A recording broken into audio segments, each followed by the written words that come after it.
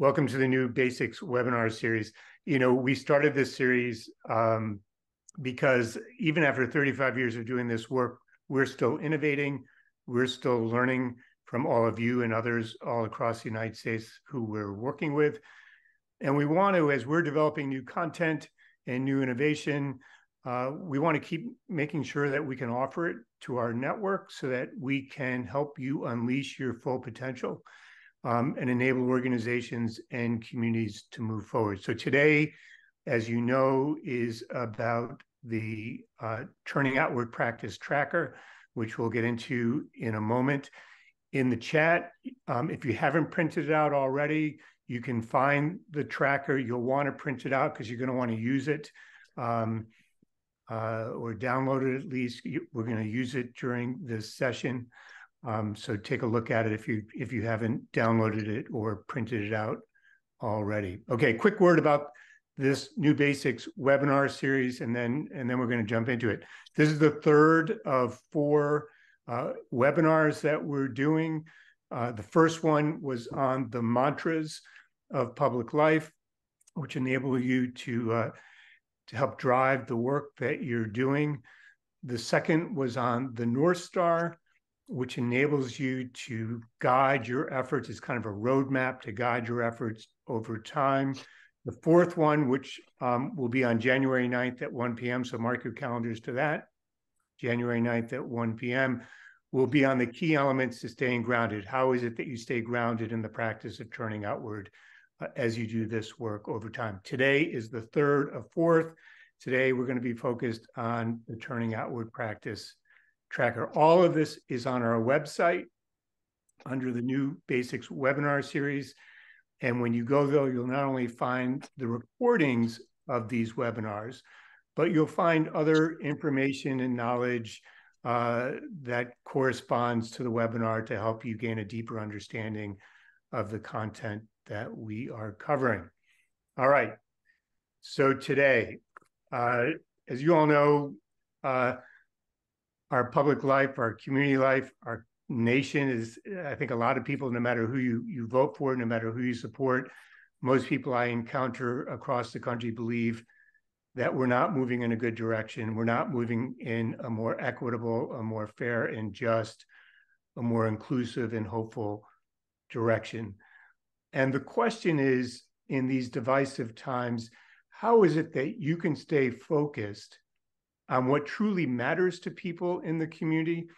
And how is it that you can stay focused on what matters to them and strengthen the civic culture of your community at the same time, so that we can actually create impact that makes a difference in people's lives and grow a greater sense of civic faith, a greater sense of belief in ourselves and in one another, that we matter and that we can actually come together and get things done.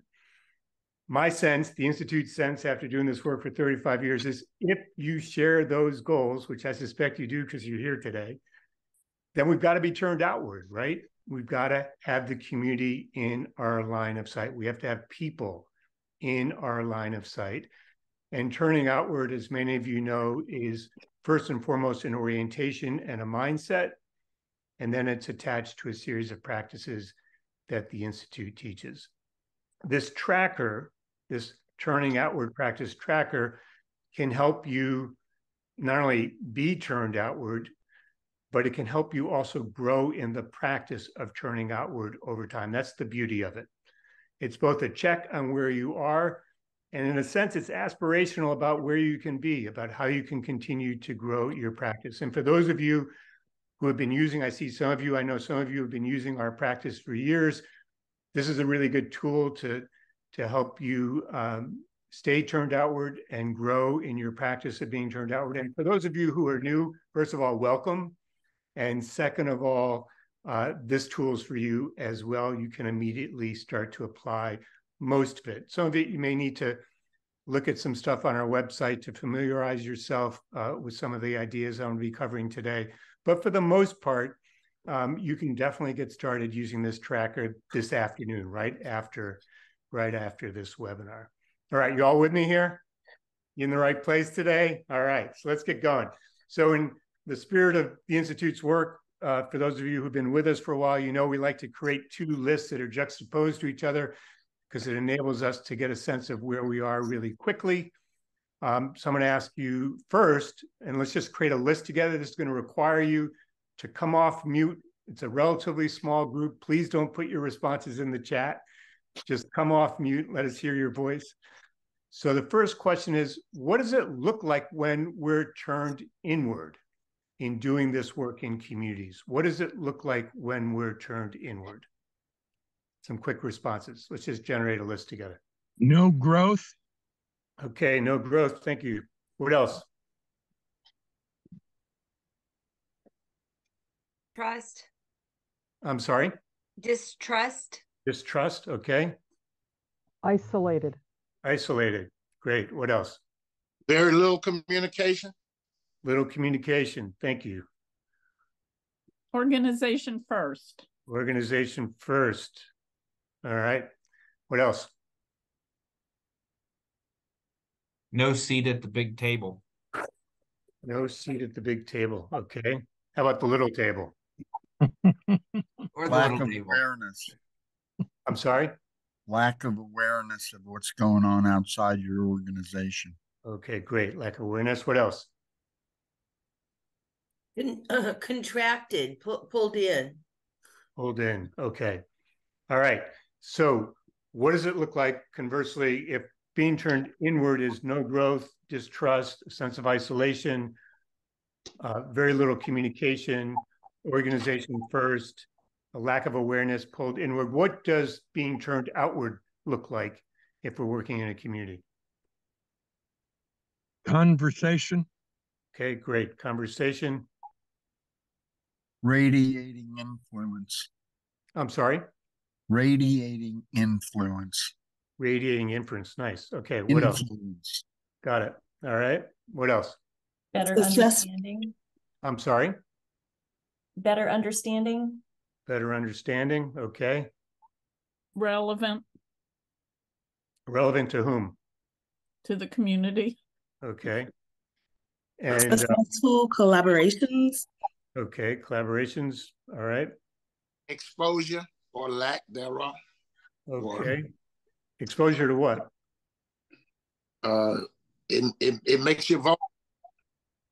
Okay. Great. Unity. Unity. All right. Contribution.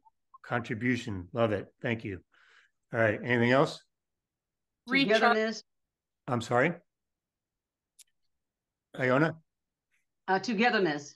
Togetherness. Okay. And then someone else was going to jump in? Recharging. Recharging. Okay, great. So we started with this list of being turned inward, right? You know, growth, distrust, isolation, pulling inward, contracting. We said now to be outward, it's rooted in conversation, radiating influence, a better understanding, more relevant to the community, a sense of togetherness, contribution, recharging. Here's the question. Why is it so hard to stay turned outward, especially today?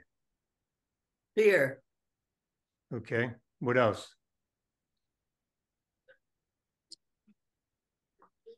Norms. I'm sorry? Norms. Norms of, People don't want to change. They want to stay with the normal. okay, resistant to change. What else? System itself. Okay. Great. Thank you. What else? Polarization. All right. Cynicism masquerading as wisdom.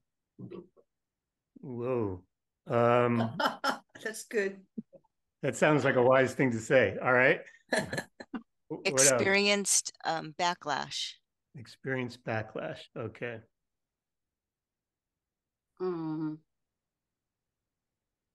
Anything else?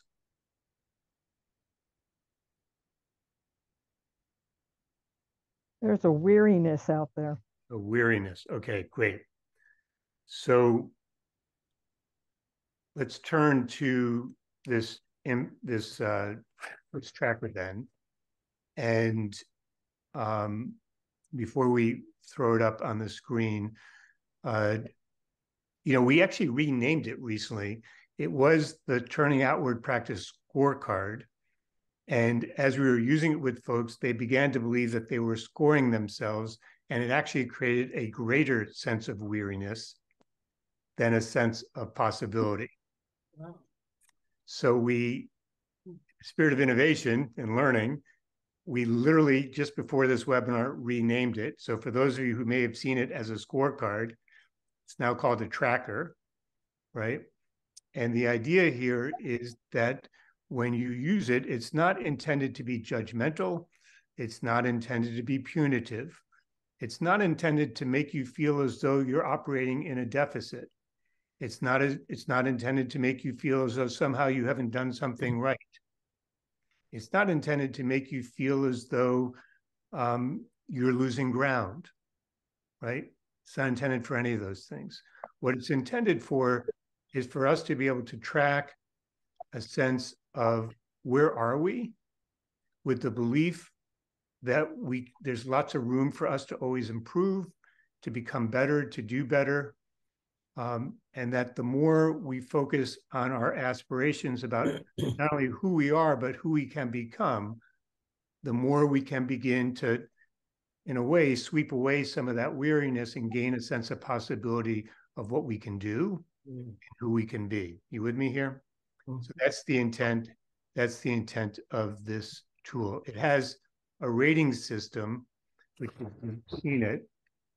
It's a rating system that we developed with citizens when 20 years ago, when we got a very large grant to create a political conduct barometer to gauge the political conduct of citizens, the news media, and public officials during elections. And what we did is we didn't want to have a system, a quantitative system, which made us feel as though we were scoring ourselves, but an aspirational system. So if you look along the top, you can see that it starts with lip service, meaning we say we're doing it, but we're not. It goes to business as usual, meaning that nothing really has changed. It goes to starting to improve, that we're actually starting to do something. It then goes to making real progress, and it goes to I've got this, right? And so, thanks, Tristan. So, again, download this if you haven't downloaded it yet, because we'll be using this. We can pull the slide down now, but the rating system is intended to give us a sense of possibility that we can keep going. So let me just run through these factors in each statement. Then I'm going to ask you to look at this and use it. And then we're going to jump into some small groups and have you talk about where you are and where you want to be. So does everyone have a copy of this in front of them? All right, great. So this is going to echo what you all mentioned in terms of the tension between being turned inward and the need to be turned outward in order to do this work. So it starts with knowing what matters to people. We know that this is the basic building block of creating trust in communities, of people believing that they're seen and heard, that they matter, and it's a down payment on growing civic faith in a community. So the first notion of turning outward in terms of the practice is, do we know what matters to people in terms of their shared aspirations and concerns, right? The second one is, are we using public knowledge, the knowledge we gain from a community, to reframe what matters to people, to enlist allies, and to make intentional decisions for taking action? For those of you who have been through our lab, you recognize that as the power of public knowledge, right? The powers of public knowledge. This is really important because we know that our ability to use public knowledge, the knowledge we gain from a community, to reframe the public discussion in terms of what matters to people, to use that public knowledge to enlist allies to take action, and then to use that public knowledge to generate strategies that actually reflect what matters to people, that's all really critical to catalyzing action and growing action over time in a community, right? It's got to be rooted in what matters to people. Otherwise, there's another disconnect between what we're doing and people in our community. Third, are we discerning and diagnosing the community stage? Now, For those of you who have been through our work, you know this as community rhythms or the 5 stages of community life. For those who haven't been through our work, you can go to our website and find this framework and read about it. But here's the thing. This framework is rooted in we've got to take communities where they are, not where we wish them to be. And every community is in one of these 5 stages. Most communities in America are in one of the first 2.5 stages. Most strategies in communities in America are geared for the 4th or 5th stage. So our strategies are literally misaligned with where our communities are starting. Each strategy, each stage has fundamentally different actions you would take and things that you would do and signs of progress that you would look for in order to make progress. So you really want to know what stage you're in order to know where to start the work in your community. So that's why that's so important to the turning outward practice.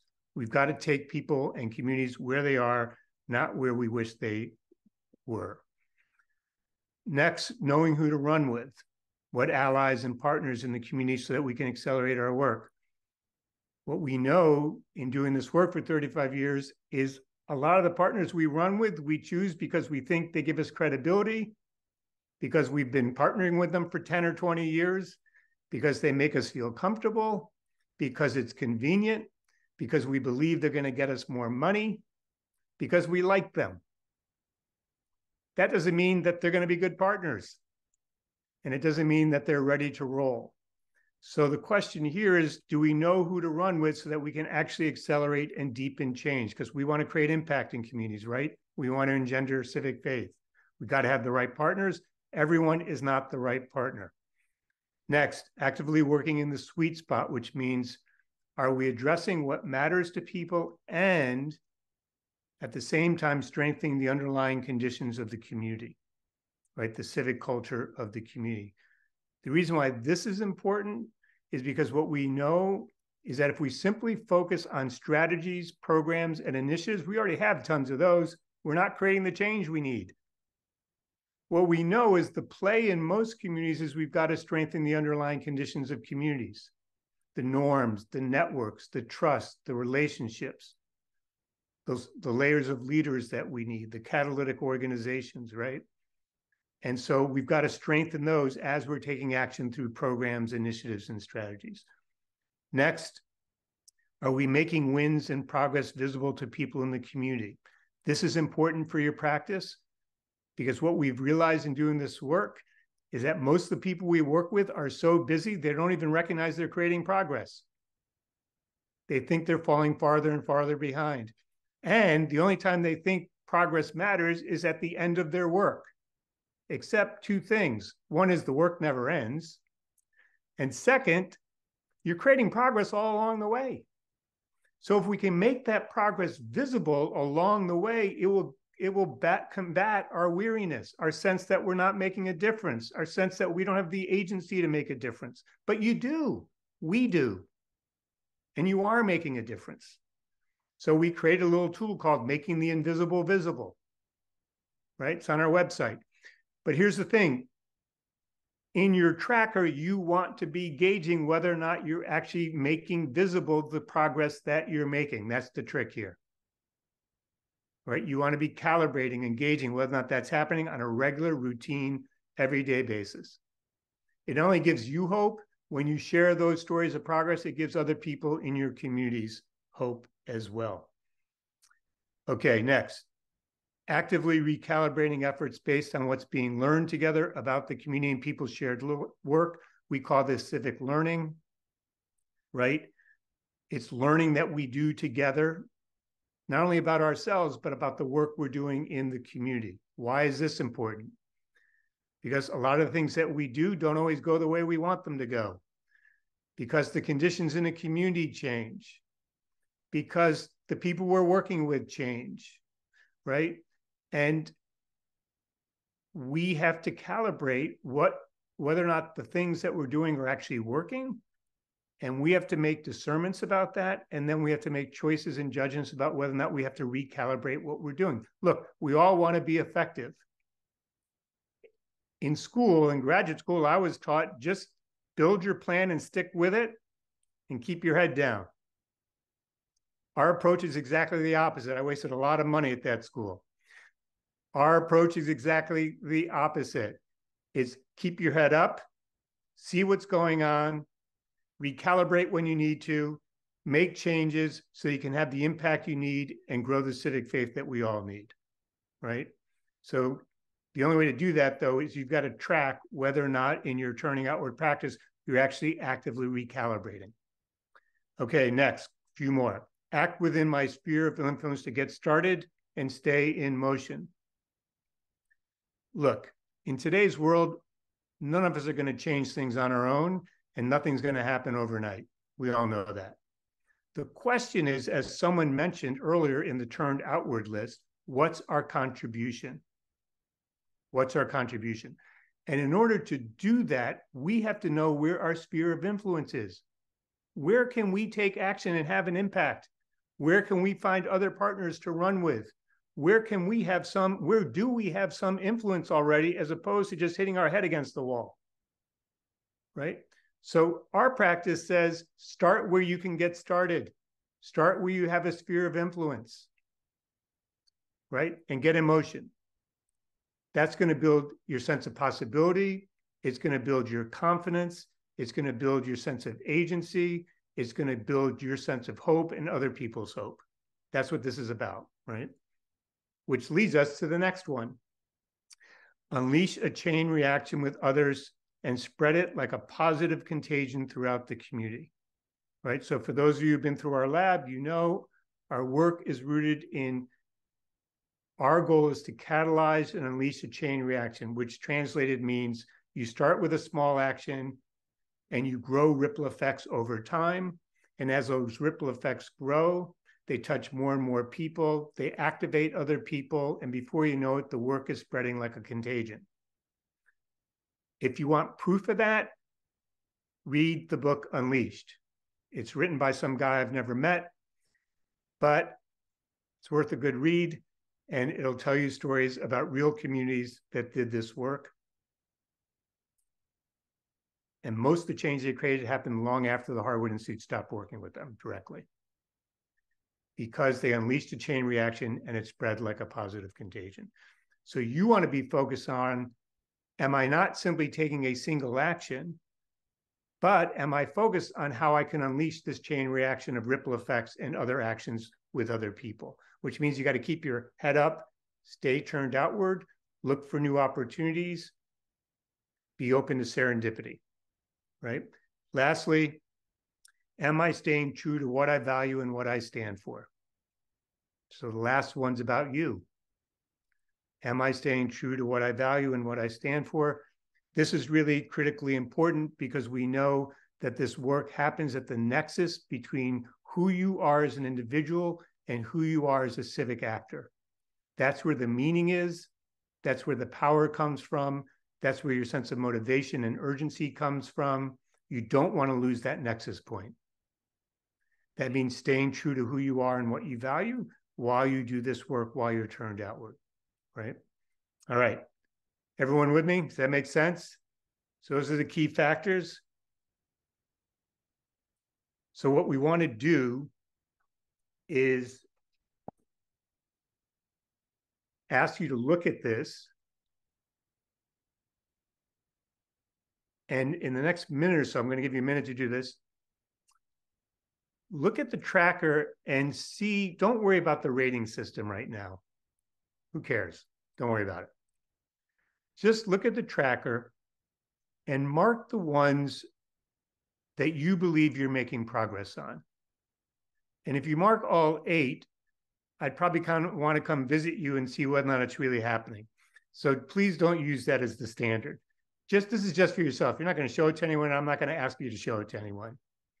So this is just a chance for you to reflect on your own. Just take a minute to do this and see how you're doing. Mark the ones you think you're making progress on, and then mark the ones that you believe you need to make more progress on.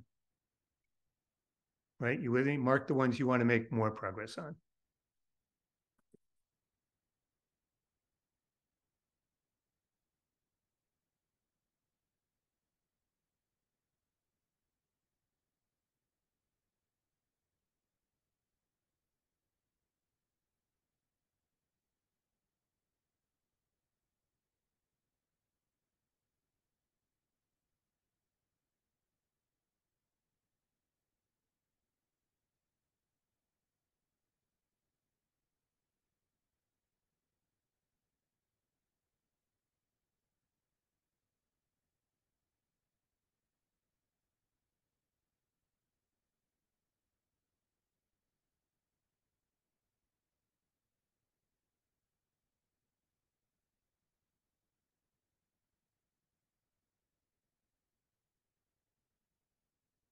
Just give me a thumbs up when you're ready.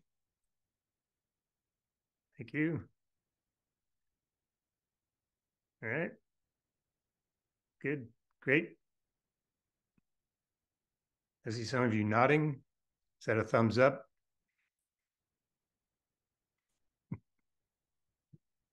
All right, so here's what we're going to do. When you go, I'm going to ask you to, you're going to jump into small groups. There's going to be 2 to 3 of you in each group. Do a very quick introduction because you're going to have about 10 minutes. And what I'd like you to discuss are 2 questions. The first one is, what 1 or 2 areas, not 5, but 1 or 2 areas of the practice do you feel like you're making real progress in? Or any progress in? But 1 or 2 areas are you making progress in? And then second, based on where you are, where would you like to make more progress? Like, is there 1 or 2 other areas, or even in the areas where you're already making progress, you can repeat those if you'd like. You'd like to make more progress in those. That's fine. What 1 or 2 areas would you like to make additional progress in? Don't name all 8 of these factors. That's too much to handle at once, right? We want to narrow it down to something that's actionable, doable, and achievable, right? And the more progress you make, the more progress you're going to make. Okay, everyone got the 2 questions? All right, Emily, here we go. I'll see you in 10 minutes. Okay, welcome back, everyone. I'd like to say, is everyone back? But if you're not back, you'd never know whether or not, you wouldn't hear me. So it's not really a germane question. But anyway, welcome back. All right, so let's just jump into this. As you know, this webinar is designed to go an hour because we want to be respectful of your time. So I'm going to keep us moving along. And as you add in your comments now, try to make them brief. You can come off mute. You can put them in the chat. So what did you notice about where you are on the practice tracker?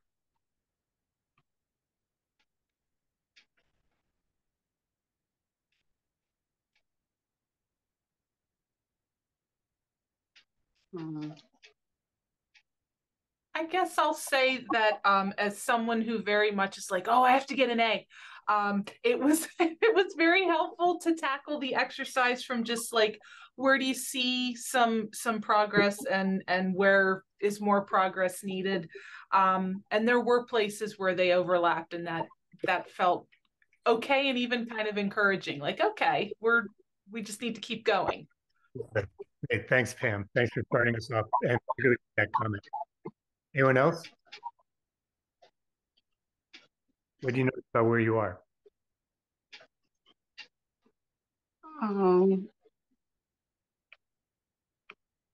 Oops. I'm sorry. I think I'm on mute. Oh, you're on. Iona, go ahead. Can you hear me? Go ahead. Yes. I have some highs and lows, I guess I could say. I think that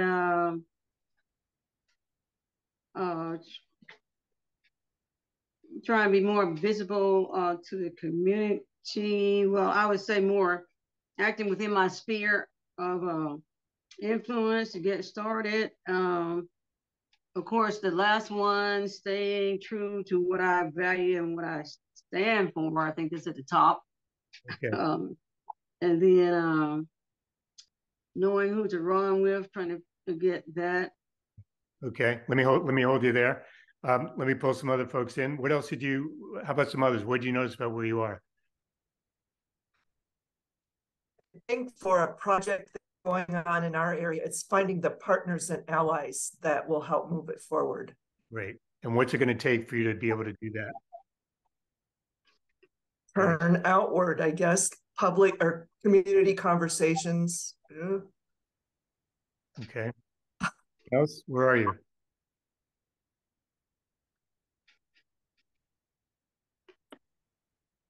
Rich, I thought it was interesting that all 3 of us mentioned staying true to what I value and what I stand for.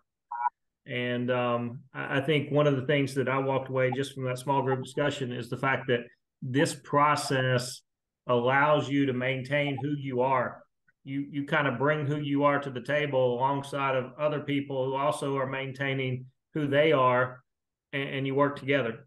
And so the process in and of itself maintains that value among individuals, but yet certainly looks for, as we talked about, the common aspirations as well. Yeah, that's a great comment. Thanks, John. You know, it's actually interesting, if I can just build on that. What these 10 factors ask you to do is to become more of yourself, right? For us to do these 10 things, we each have to show up, right? We can't hide, we can't pretend, we can't assume someone else is going to do it. These are all things we can do, but to do them, we're going to have to step forward, make ourselves visible, lean in, and make things happen, which all requires, John, to your point, to not only stay true to ourselves, but to become more of ourselves while we're actually joining with others, which is an interesting thing in today's society.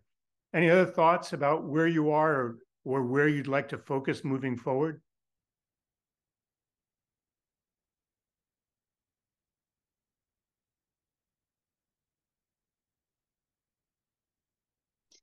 I think just realizing that you can be very local about it and very small about it, and you still get somewhere.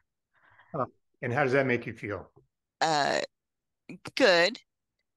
Wishing I had kind of thought about this a little earlier, but yeah, but good that it's achievable. Things are achievable. And so does that make you feel like there's a greater sense of possibility or a less sense of possibility? Oh, greater, because lots of little things can happen. Right. Okay. Never too late. Never too late. Right. How about someone else? Where are you, or what would you like to focus on? Yeah, go ahead.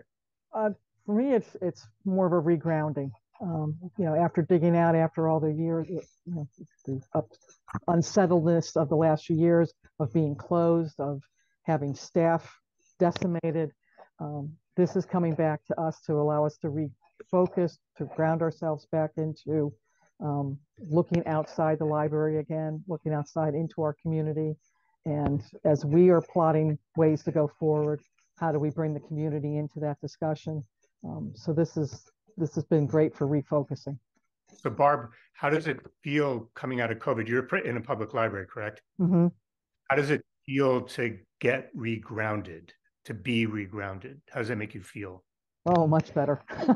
I mean, we felt just, you know, floundering for so long. I mean, it was almost a grieving process because we lost so much staff.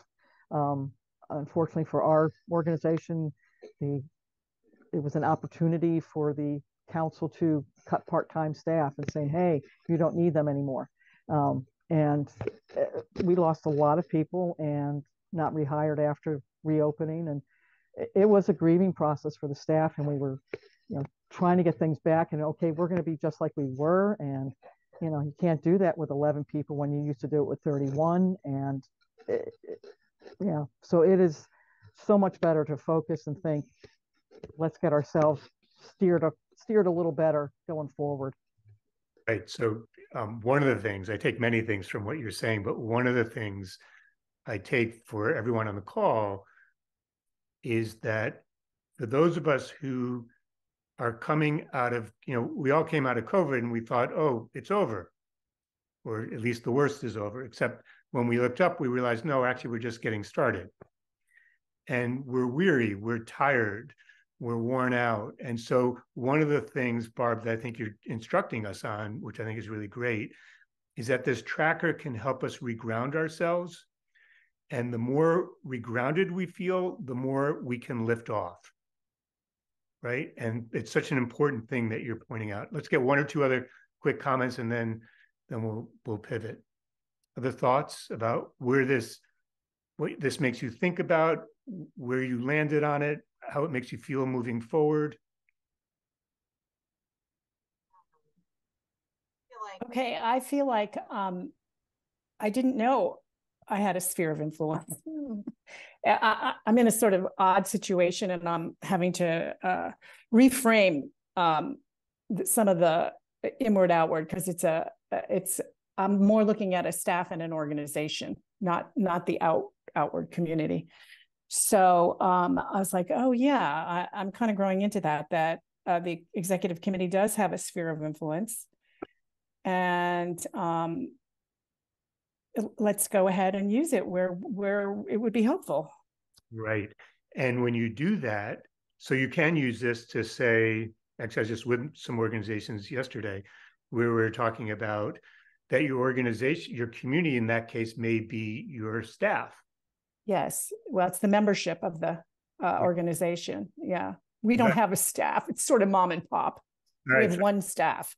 So, well, we're volunteers. Let me put it that way. It's a nonprofit. Yeah. So it can be your membership. It can be a network. Membership. Right. And so the thing is, when you think about this as a sphere of influence and you take that initial step, what we know is if you use this work, that's what catalyzes and unleashes the larger chain reaction. And then your sphere of influence keeps growing. Yeah, it's very helpful. Thank you. Thanks for the comment. Last one other comment, quick comment, no pressure, but just quick comment on what this made you think, where it leaves you, how it makes you feel about things.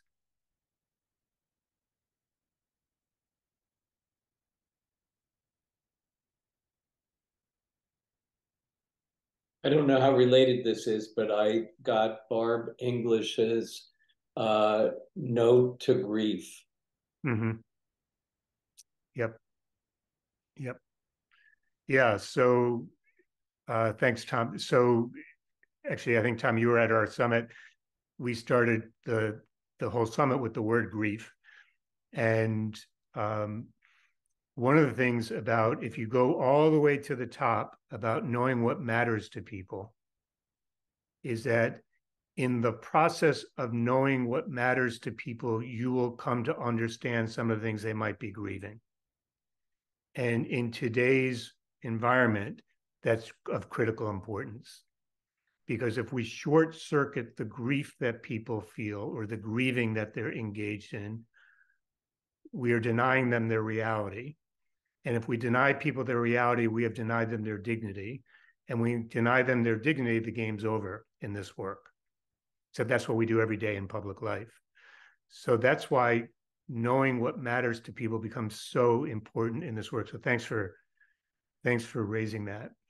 So I just want to leave you, we've just got about 10 minutes left in the hour, and I want to leave you quickly with some takeaways that you can use in moving forward. And the first one is this: print and use the practice tracker. And I actually mean that quite literally. Print it out or download it in this day and age. Some people who we work with save it as a screensaver so that they can check where they are all the time. And what you want to do is, on a regular basis, is check your progress. Now, when people are going through our work with us together and learning our work, we have them check their progress every week. And that's a good habit to get into. And then over time, you might be able to do it every few weeks or every month. But you want to develop a habit of checking your progress so that you can feel this sense of grounding that Barb mentioned, that you can feel a sense of possibility and that you can move forward. Second, you want to share it with others and engage them in a conversation, much like we did today. Just like, where are you on this? How did it go? What did you learn from this? What did you take away? Not what's your score? And somehow, if you didn't get 5 out of 10 or 8 out of 10, something's wrong with you. Please don't do that. Instead, make an entreaty to people to go on a journey with you, a journey of shared learning, a journey of shared development, right? A journey of shared co-creation in the community. And when you share this tracker with others, you'll gain allies and you'll build relationships. And as you do that, you'll be able to figure out who to run with, and you'll be able to do more work in your community. And then you'll be catalyzing and unleashing more chain reactions.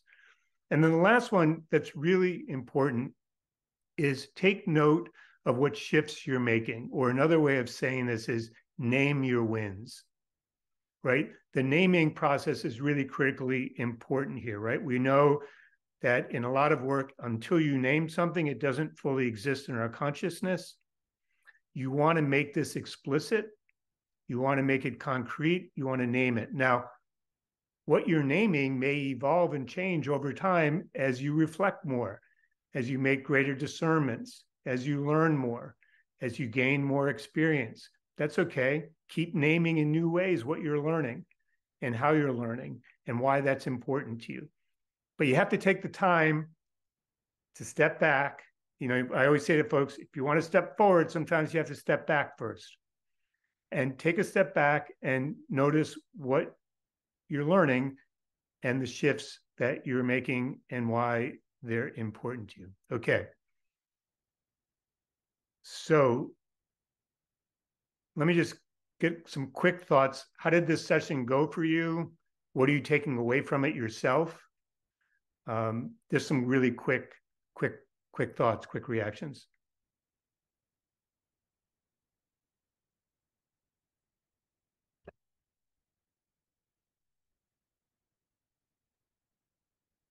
At times the work can seem so intangible that it's nice to have something tangible like this to kind of go back and ground, and at times where you don't know where to go or what the next step is, being able to kind of center yourself and ask, like, what's one piece today, or where can I move forward today? Right. I love what you just said, the last part. What can I do today? What's the one thing I can do today, right? And that's fantastic. What else? What other thoughts are you leading with? What else do you take away from this? I also kind of agree with her that it give you some goals and objectives to establish and work with. And as she said, from day to day, definitely some goals and objectives to establish for yourself. Great. Thanks. Anyone else? Someone else?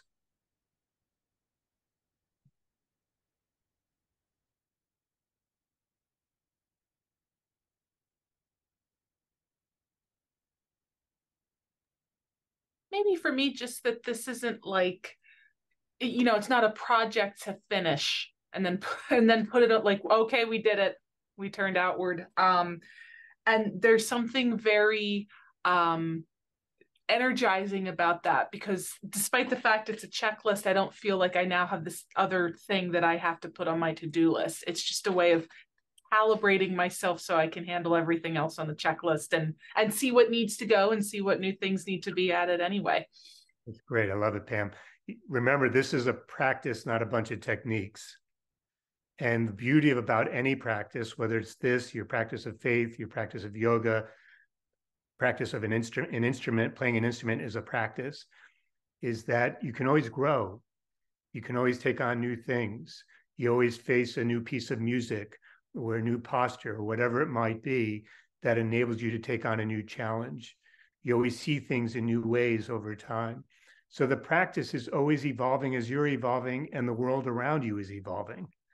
And so it's something just to continue to grow with. So great. Thanks, Pam. Any other thoughts, quick reactions? Things you're taking away? Muted. I would have liked to have maybe heard a little bit more about people's authentic experiences here. I realize this is for learning, but I'm missing the feeling of connection to more of you. Mm-hmm. Okay. Then what I would do, is it Katie? Is that how I pronounce your name? Yes. Yeah. So as the Institute has other types of virtual events and in person, I would really encourage you to take part in those, and I think you'll find places to get that greater sense of connection. Okay. Thanks for saying that. Appreciate it. Yeah. All right. Anyone else?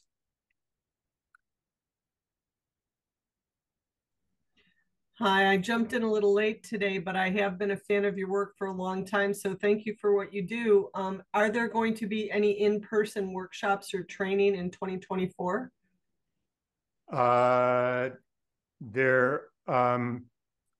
They're going to be some in-person events, which I'm going to mention in a moment. Sorry. Oh, that's fine. And as you know, there are always regularly scheduled virtual labs and other things, but keep looking at, we haven't scheduled it yet, but keep looking at our newsletter. And when there are ones, we will definitely announce them so you'll know about them. Thank you. Love to see you at one of them. All right. So let me wrap this up. A couple of quick announcements. One is the next virtual, if I can say this, virtual in-person thing is the next part of the New Basics webinar series, and it's the last one, at least in this series. We are going to be announcing some other virtual events, which go to Katie's point about becoming more connected to others who are doing the work and who share a belief that we need to move forward together.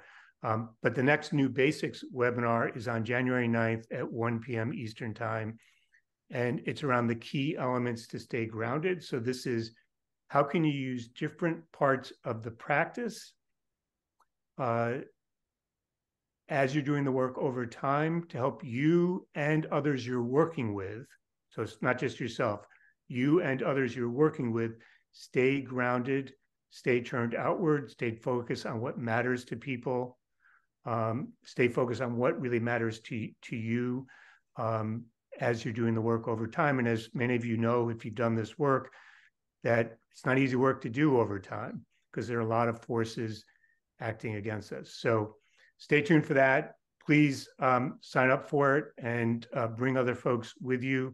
And also, these are all archived on our website. So encourage people to watch these because we want to spread this practice as far and wide as we possibly can. We're not holding on to it. It's not proprietary. We want to share it with others so that they can take action in their own spheres of influence and their own communities. And then lastly, just to close with, on November 14th, we're going to be announcing a new nationwide campaign called Enough Time to Build. This is going to run through February of 2025. And we're intentionally running it along parallel path to the election season because we believe that there's a vacuum in public life and that vacuum has been filled by the loudest, most divisive, most acrimonious voices, and that we need to activate more community leaders and active citizens to come back into the public square together, and that we need to build together if we're going to move forward and bridge our differences, create a culture of shared responsibility, and make community a common enterprise. That talk is good, but it's not enough. We need to actually come together and build together and renew our shared spirit of Americans as builders and doers and innovators and creators. I believe it's part of the DNA of this country. It's part of who we are. I think we've lost it at times, and we want to help reactivate it. Voting's important, but we know, and you probably know, that voting alone isn't going to get us where we need to go as a society right now. And so we want to call people back into public life to fill this vacuum. If you want to bring this campaign to your community, there's a link in the chat. You can just open it up, send us your name. Someone on our team will be in touch with you. This is going to go on for 15 months. My first stop is in Fresno, California in a couple of weeks. And we're announcing this on November 14th. So hope you'll be part of it. Well, it's not just a speaking tour. We'll be having online virtual events for people to connect together. We'll be telling stories from the field of people taking action. We'll be disseminating tools people can use in their own communities to come together and build together. And so we're hoping to activate people across the country so that we can fill this vacuum that we're all experiencing today. All right. Thanks for joining us. Thanks for being part of this. It's good to see everyone. We hope to see you on January 9th at the next one of these. If you're interested in the Time to Build campaign, let us know. Whether you bring us to your community or not, we want you to be part of it. And we want to go do this together moving forward. and bring more people back into community life and fill this vacuum that we face. So in the meantime, be well, stay safe, and importantly, be turned outward. So look forward to seeing everyone. Thanks.